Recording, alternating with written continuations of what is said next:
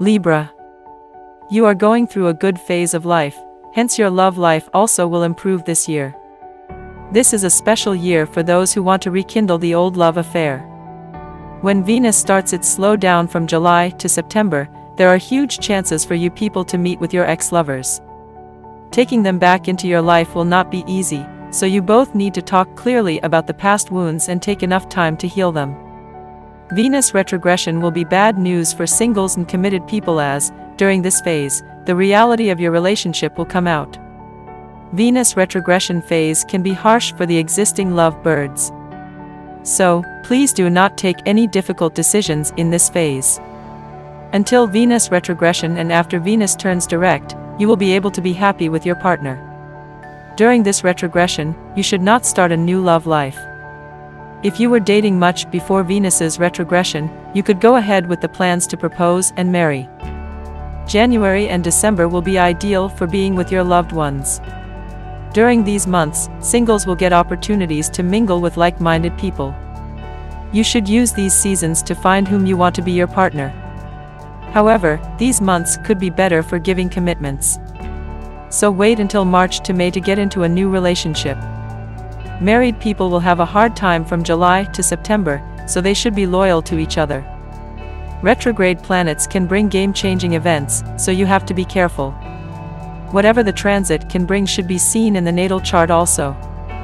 If the promise of a good love life is not present in the horoscope, the yearly horoscope cannot produce a different result till you will be able to improve the relationship. Scorpio. Being the most intense sign, you are ruled by the most aggressive planet in the zodiac, Mars. You are possessive by nature and want your entire spouse's attention.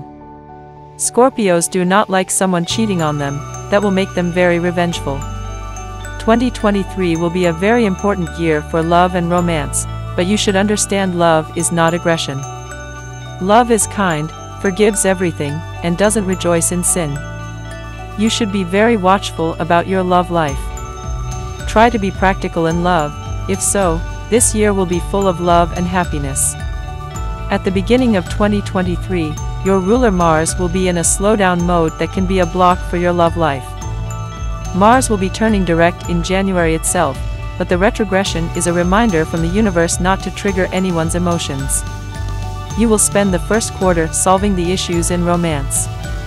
From July to September, the planet for love will be moving in a slowdown mode.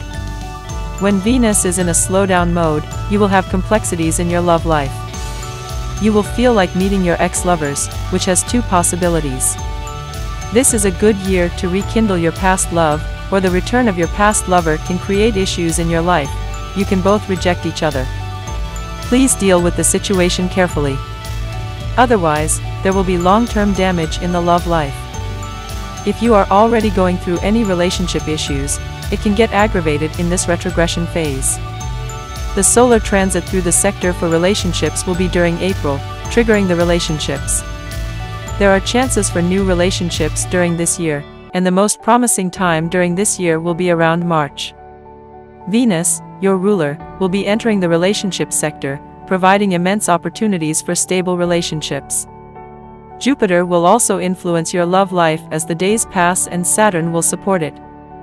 During Mercury retrogression, you should be careful with your communications regarding your relations. You may get many chances to start new relationships in October and November. This will be a good time to meet new people as well. This will bring some promising opportunities to get into a relationship or marriage. Sagittarius. Mercury rules your love life, and it will be supporting improvement in the love life.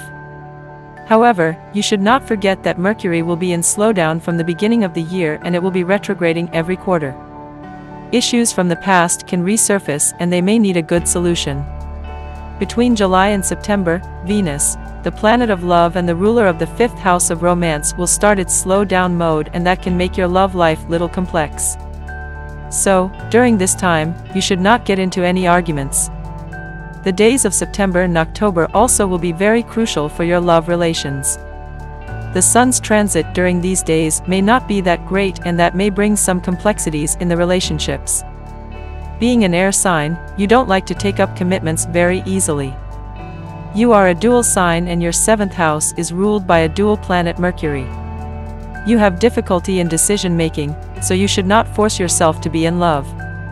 At the same time, you should not ignore the emotions of the loved ones. During the Mercury retrogression months, you will be able to reconcile with your ex-lovers. However, you do not have to do anything against your consciences either. From July to September, Venus, the primary indicator of love, will be slowing down. You should take enough time for decision making. During this year, you will have the desire to be with the companion. The Sun will be moving through the 5th house of romance during March to April, so you will be getting some opportunities to meet with like-minded people. You will be getting multiple opportunities to date and set new relationships. In order to improve the relationship, you need to be patient and positive. Jupiter, your ruler, is actually an unrealistic planet, you should remember that.